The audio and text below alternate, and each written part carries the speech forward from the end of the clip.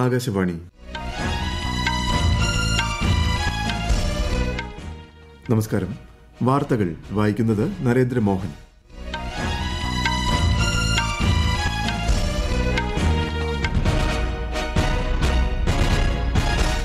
പ്രധാന വാർത്തകൾ. ചന്ദ്രയാൻ 3ന്റെ വിജയം മാനവരാശി കൈവരിച്ച സുപ്രധാന നേട്ടമെന്ന് രാഷ്ട്രപതി ദ്രൗപദി മുർമു. നവ ഇന്ത്യയുടെ ഉദയമെന്ന് പ്രധാനമന്ത്രി നരേന്ദ്രമോദി. ഇന്ത്യയുടെ ചന്ദ്രയാൻ 3 വിജയം മാനവരാശിക്കാകെ അവകാശപ്പെട്ടതാണെന്നും ഭാവിയിൽ ഇത് മറ്റ് രാജ്യങ്ങളുടെ ചാന്ദ്രദൌത്യങ്ങളെ സഹായിക്കുമെന്നും പ്രധാനമന്ത്രി.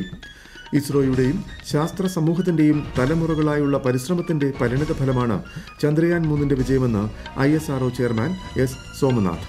ചന്ദ്രയാൻ 3ന്റെ വിജയത്തിൽ ഇന്ത്യയ്ക്ക് ലോകരാഷ്ട്രങ്ങളുടെ അഭിനന്ദന പ്രവാഹം. 2030 രാജ്യത്തെ വൈദ്യുത വാഹനങ്ങളുടെ വാർഷിക വിപണി 10 ബില്യൺ യൂണിറ്റായി വളരുമെന്ന് കേന്ദ്രമന്ത്രി Nitin Gadkari. Chess ലോകകപ്പിനായി Indian grand master R പ്രജ്ഞാനന്ദയും Norwegian താരം മാഗ്നസ് കാൾസണും തമ്മിലുള്ള പോരാട്ടം ഇന്ന്. വാർത്തകൾ വിശദമായി. ജീവിതത്തിൽ ഒരിക്കൽ മാത്രം സംഭവിക്കാവുന്ന അമൂല്യ നിമിഷങ്ങളിൽ ഒന്നിനാണ് നാം സാക്ഷ്യം വഹിച്ചതെന്ന് അഭിനന്ദന സന്ദേശത്തിൽ രാഷ്ട്രപതി ദ്രൗപദി മുർമു പറഞ്ഞു. രാജ്യത്തിന്റെ ആകെ അഭിമാനം ഉയർത്തുന്നതാണ് ISROയുടെയും ശാസ്ത്രജ്ഞരുടെയും പ്രയത്നമെന്നും രാഷ്ട്രപതി വ്യക്തമാക്കി. ഉപരാഷ്ട്രപതി ജഗ്ദീപ് ധൻകറും ചരിത്ര ദൌത്യത്തെ അഭിനന്ദിച്ചു. ചരിത്രം കുറിച്ച് ചന്ദ്രയാൻ 3. ഇന്ത്യ ഞാൻ എന്റെ ലക്ഷ്യസ്ഥാനത്തെത്തി, നിങ്ങളും എന്ന ചന്ദ്രയാൻ 3ൽ നിന്നുള്ള ആദ്യ സന്ദേശം എത്തിയതോടെ ദൌത്യം പൂർണ്ണ വിജയമെന്ന് ISRO പ്രഖ്യാപിച്ചു. ചന്ദ്രോപരിതലത്തിൽ ഇറങ്ങുന്നതിനിടെ ചന്ദ്രയാൻ 3 പകർത്തിയ ചിത്രങ്ങളും പുറത്തുവിട്ടു. റോവറിനെ പുറത്തിറക്കുന്നതിനുള്ള നടപടികൾ പുരോഗമിക്കുകയാണ്. വിശദാംശങ്ങളിലേക്ക്. വിക്രം ലാൻഡർ മോഡ്യൂളിനെ ചന്ദ്രോപരിതലത്തിലേക്ക് ഇറക്കുന്നതിനുള്ള നടപടികൾ ഇന്നലെ വൈകിട്ട് 5:45 ആരംഭിച്ചത്. വൈകിട്ട് 6:04 lander ചന്ദ്രോപരിതലത്തിൽ soft landing നടത്തിയതോടെ America, Russia, China എന്നീ രാജ്യങ്ങൾക്ക് പിന്നാലെ ഈ നേട്ടം കൈവരിക്കുന്ന രാജ്യമായി ഇന്ത്യ മാറി. ഒപ്പം ദക്ഷിണ ധ്രുവത്തിൽ സോഫ്റ്റ് ലാൻഡിംഗ് നടത്തുന്ന ആദ്യ രാജ്യവുമായി. തുടർന്ന് വിക്രം ലാൻഡർ ബംഗളൂരുവിലെ ഇസ്ട്രാക്കുമായി ബന്ധം സ്ഥാപിച്ചതായി ഇസ്രോ അറിയിച്ചു. ബംഗളൂരുവിലെ ISRO മിഷൻ ഓപ്പറേഷൻ കോംപ്ലക്സിൽ നിന്നാണ് ലാൻഡറിന് നിർദ്ദേശങ്ങൾ നൽകിയത്. ജൂലൈ 14 ഉച്ചയ്ക്ക് 2:35 ചന്ദ്രയാൻ 3 പേടകവുമായി ശ്രീഹരിക്കോട്ടയിലെ സതീഷ് ധവാൻ ബഹിരാകാശ കേന്ദ്രത്തിൽ നിന്ന് mark 3 rocket പറന്നുയർന്നത്. News desk, Akashvani. ഇസ്രോയുടെയും ശാസ്ത്ര സമൂഹത്തിന്റെയും തലമുറകളായുള്ള പരിശ്രമത്തിന്റെ പരിണിത ഫലമാണ് Chandrayaan 3ന്റെ വിജയമെന്ന് ISRO chairman S Somnath. 4 വർഷം കൊണ്ട് ഏറെ വെല്ലുവിളികൾ അതിജീവിച്ചാണ് ISRO ചന്ദ്രയാൻ 3 വിജയം യാഥാർത്ഥ്യമാക്കിയതെന്ന് അദ്ദേഹം പറഞ്ഞു. 1000-ഓളം ശാസ്ത്രജ്ഞരും എഞ്ചിനീയർമാരും ദൌത്യത്തിൽ പങ്കാളികളായി. ദൌത്യം സമ്പൂർണ്ണ വിജയമെന്നും അദ്ദേഹം വ്യക്തമാക്കി. വിക്രം ലാൻഡർ ചന്ദ്രനെ തൊടുന്ന പ്രക്രിയയ്ക്ക് ദക്ഷിണാഫ്രിക്കയിൽ നിന്നും പ്രധാനമന്ത്രി നരേന്ദ്രമോദി തത്സമയം സാക്ഷ്യം വഹിച്ചു. ഒരു ഭൂമി, ഒരു കുടുംബം, ഒരു ഭാവി എന്ന ആശയം മുറുകെ പിടിക്കുന്ന ഇന്ത്യയെ സംബന്ധിച്ചിടത്തോളം ഈ വിജയം നമ്മുടേത് മാത്രമല്ല, മുഴുവൻ മനുഷ്യരാശിയുടേതുമാണെന്ന് പ്രധാനമന്ത്രി നരേന്ദ്രമോദി വ്യക്തമാക്കി.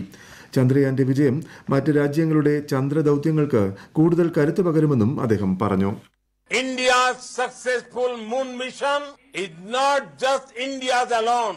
Our approach of one earth, one family, one future is resonating across the globe. This human-centric approach that we present has been welcomed universally. Our moon mission is also based on the same human-centric approach.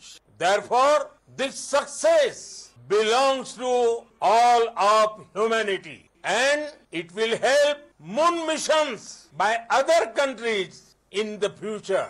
We can all aspire for the moon and beyond. Chandrayaan 3ന്റെ വിജയത്തിൽ ഇന്ത്യയ്ക്കും ISROയ്ക്കും അഭിനന്ദന പ്രവാഹം. വിജയകരമായ ദൌത്യത്തിൽ പങ്കാളികളാകാൻ കഴിഞ്ഞതിൽ സന്തോഷമുണ്ടെന്ന് NASA administrator bill Nelson പറഞ്ഞു. India ചരിത്രം കുറിച്ചതായി UK ബഹിരാകാശ ഏജൻസി അറിയിച്ചു. സോഫ്റ്റ് ലാൻഡിംഗിന് പുതിയ സാങ്കേതിക വിദ്യകൾ കണ്ടെത്തിയതിൽ European space agency director general Joseph ആഷ്ബാച്ചർ ഇന്ത്യയെ അഭിനന്ദിച്ചു. ബ്രിക്സ് കുടുംബാംഗമെന്ന നിലയിൽ വളരെയധികം അഭിമാനിക്കുന്നുവെന്നും ഇന്ത്യയ്ക്കൊപ്പം സന്തോഷിക്കുന്നുവെന്നും ദക്ഷിണാഫ്രിക്കൻ പ്രസിഡന്റ് സിറിൽ റമാഫോസ പറഞ്ഞു. നേപ്പാൾ പ്രധാനമന്ത്രി പുഷ്പ കമാൽ ദഹൽ, മാലദ്വീപ് വിദേശകാര്യമന്ത്രി അബ്ദുള്ള ഷാഹിദ് എന്നിവരും ഇന്ത്യയെ അഭിനന്ദിച്ചു. ഇന്ത്യൻ ബഹിരാകാശ ഗവേഷണ ചരിത്രത്തിലെ സമുജ്വലമായ അധ്യായമാണ് ചന്ദ്രയാൻ 3ന്റെ വിജയകരമായ സോഫ്റ്റ് ലാൻഡിംഗ് എന്ന് മുഖ്യമന്ത്രി പിണറായി വിജയൻ പറഞ്ഞു. ഇതിലൂടെ രാജ്യത്തിന്റെ 3ാം ചാന്ദ്ര പര്യവേഷണ ദൌത്യം പ്രധാനപ്പെട്ട ആദ്യ കടമ്പ പിന്നിട്ടതായി അദ്ദേഹം തിരുവനന്തപുരത്ത് പറഞ്ഞു. വികസിത ഭാരതത്തിന്റെ മഹത്തായ നേട്ടമാണ് ചന്ദ്രയാൻ 3ന്റെ വിജയമെന്ന് BJP സംസ്ഥാന പ്രസിഡന്റ് കെ സുരേന്ദ്രൻ. വിദേശകാര്യമന്ത്രി ഡോക്ടർ എസ് ജയശങ്കറും റഷ്യൻ വിദേശകാര്യമന്ത്രി സെർജി ലാവ്റോവും കൂടിക്കാഴ്ച നടത്തി. ദക്ഷിണാഫ്രിക്കയിലെ ജോഹാനസ്ബർഗിൽ നടക്കുന്ന ബ്രിക്സ് ഉച്ചകോടിക്കിടെയായിരുന്നു കൂടിക്കാഴ്ച. ഉഭയകക്ഷി പ്രാധാന്യമുള്ള വിഷയങ്ങളും അന്താരാഷ്ട്ര വിഷയങ്ങളും ചർച്ചയായി. ചന്ദ്രയാൻ 3 വിജയത്തിൽ ലാവ്റോവ് അഭിനന്ദനം അറിയിച്ചു. ശാസ്ത്ര സാങ്കേതിക രംഗത്തെ ഇന്ത്യയുടെ ശ്രദ്ധേയമായ പുരോഗതിയുടെ തെളിവാണ് ചരിത്ര ദൌത്യമെന്ന് നേരത്തെ രാഷ്ട്രപതി ദ്രൌപദി മുർമുവിനും പ്രധാനമന്ത്രി നരേന്ദ്രമോദിക്കും അയച്ച അഭിനന്ദന സന്ദേശത്തിൽ റഷ്യൻ പ്രസിഡന്റ് വ്ളാദിമിർ പുടിൻ വ്യക്തമാക്കിയിരുന്നു. ദക്ഷിണാഫ്രിക്കൻ സന്ദർശനത്തിന് ശേഷം പ്രധാനമന്ത്രി നരേന്ദ്രമോദി നാളെ ഗ്രീസിൽ ഔദ്യോഗിക സന്ദർശനം നടത്തും. ഗ്രീസ് പ്രധാനമന്ത്രി കിരിയാക്കോസ് മിറ്റ്സോതാക്കിസിന്റെ ക്ഷണപ്രകാരമാണ് സന്ദർശനം. 40 വർഷത്തിനിടെ ഇതാദ്യമായാണ് ഒരു ഇന്ത്യൻ പ്രധാനമന്ത്രി ഗ്രീസ് സന്ദർശിക്കുന്നത്. ബ്രിക്സ് കൂട്ടായ്മയുടെ വിപുലീകരണത്തിന് ഇന്ത്യ പൂർണ്ണ പിന്തുണ നൽകുമെന്ന് പ്രധാനമന്ത്രി നരേന്ദ്രമോദി. 15ാമത് ബ്രിക്സ് ഓപ്പൺ പ്ലീനറി സമ്മേളനത്തിലാണ് കൂട്ടായ്മ വിപുലീകരിക്കുന്നതിനുള്ള പൂർണ്ണ പിന്തുണ പ്രധാനമന്ത്രി അറിയിച്ചത്. സമവായത്തിന്റെ അടിസ്ഥാനത്തിൽ മുന്നോട്ടു പോകാനുള്ള നീക്കത്തെ സ്വാഗതം ചെയ്യുന്നുവെന്നും അദ്ദേഹം പറഞ്ഞു. 2030 രാജ്യത്തെ വൈദ്യുത വാഹനങ്ങളുടെ വാർഷിക വിപണി 10 ബില്യൺ യൂണിറ്റായി വളരുമെന്ന് കേന്ദ്ര ഉപരിതല ഗതാഗത മന്ത്രി നിതിൻ ഗഡ്കരി. ഈ മേഖലയിൽ 50 ദശലക്ഷം പുതിയ തൊഴിലവസരങ്ങൾ സൃഷ്ടിക്കപ്പെടും. രാജ്യത്ത് ഇതുവരെ 3 ദശലക്ഷം വൈദ്യുത വാഹനങ്ങൾ രജിസ്റ്റർ ചെയ്തിട്ടുണ്ടെന്നും അദ്ദേഹം പറഞ്ഞു. കാർബൺ ബഹിർഗമനം കുറയ്ക്കുന്നതിൽ വൈദ്യുത വാഹനങ്ങൾക്ക് നിർണായക പങ്ക് വഹിക്കാനാകുമെന്നും അദ്ദേഹം വ്യക്തമാക്കി. ജപ്പാനെ മറികടന്ന് ലോകത്തെ 3ാമത്തെ വലിയ ഓട്ടോമൊബൈൽ വ്യവസായമായി ഇന്ത്യ മാറിയെന്നും അദ്ദേഹം അറിയിച്ചു. വിദേശകാര്യ സഹമന്ത്രി വി മുരളീധരൻ 2 ദിവസത്തെ ഔദ്യോഗിക സന്ദർശനത്തിനായി കുവൈത്തിലെത്തി. കുവൈത്ത് മന്ത്രിമാരുമായും മറ്റ് പ്രമുഖരുമായും കേന്ദ്ര സഹമന്ത്രി ഉന്നതതല ചർച്ചകൾ നടത്തും. 4ാമത് G20 സാംസ്കാരിക പ്രവർത്തക സമിതി യോഗം ഇന്ന് വാരാണസിയിൽ ആരംഭിക്കും. നയരൂപീകരണത്തിൽ സംസ്കാരത്തിന് പ്രധാന സ്ഥാനം നൽകുമ്പോൾ ഉണ്ടാകുന്ന പരിവർത്തനങ്ങളെക്കുറിച്ച് 2 ദിവസത്തെ യോഗം ചർച്ച ചെയ്യും. ഈ വാർത്തകൾ ആകാശവാണിയിൽ നിന്ന്. സ്കൂൾ വിദ്യാഭ്യാസത്തിനായുള്ള ദേശീയ പാഠ്യപദ്ധതി ചട്ടക്കൂട് കേന്ദ്ര വിദ്യാഭ്യാസ മന്ത്രി ധർമ്മേന്ദ്ര പ്രധാൻ ന്യൂഡൽഹിയിൽ പ്രകാശനം ചെയ്തു. ദേശീയ വിദ്യാഭ്യാസ നയം നടപ്പിലാക്കുന്നതിനുള്ള സുപ്രധാനവും പരിവർത്തനാത്മകവുമായ ചുവടുവയ്പ്പാണ് നടപടിയെന്ന് ചടങ്ങിൽ സംസാരിച്ച ശ്രീ ധർമ്മേന്ദ്ര പ്രധാൻ പറഞ്ഞു. അടിസ്ഥാന തലം മുതൽ സെക്കൻഡറി തലം വരെയുള്ള മുഴുവൻ വിദ്യാഭ്യാസ പദ്ധതിയും നയത്തിൽ സമഗ്രമായി പ്രതിപാദിക്കുന്നു. 21ാം നൂറ്റാണ്ടിന്റെ ആവശ്യങ്ങളോടും ഇന്ത്യൻ വിജ്ഞാന സമ്പ്രദായത്തിന്റെ ധാർമ്മികതയോടും ചേർന്നു നിൽക്കുന്ന സ്കൂൾ വിദ്യാഭ്യാസത്തിനായാണ് ദേശീയ പാഠ്യപദ്ധതി ചട്ടക്കൂട് വികസിപ്പിച്ചത്. ചെസ് ലോകകപ്പ് ജേതാവിനെ ഇന്നറിയാം. Indian grand master R പ്രജ്ഞാനന്ദയും Norwegian താരം മാഗ്നസ് കാൾസനും തമ്മിലാണ് പോരാട്ടം. ഫൈനലിലെ ആദ്യ 2 മത്സരങ്ങൾ സമനിലയിൽ കലാശിച്ചിരുന്നു. ഇന്ന് ടൈ ബ്രേക്കർ നടക്കും. ബർമിംഗ്ഹാമിൽ കാഴ്ച പരിമിതരുടെ ലോക ഗെയിംസിൽ ഇന്ത്യൻ വനിതാ ക്രിക്കറ്റ് ടീം 3ാം വിജയം നേടി.